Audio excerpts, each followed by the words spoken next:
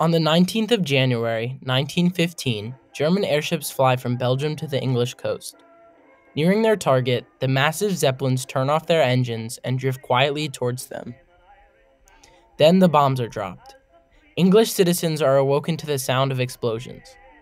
This bombing is the start of a devastating campaign against Britain that is often referred to as the First Blitz. Despite this campaign's psychological impact and effectiveness at destroying English cities, it is rarely discussed. On today's episode of Bet You Didn't Know History, we're diving into it.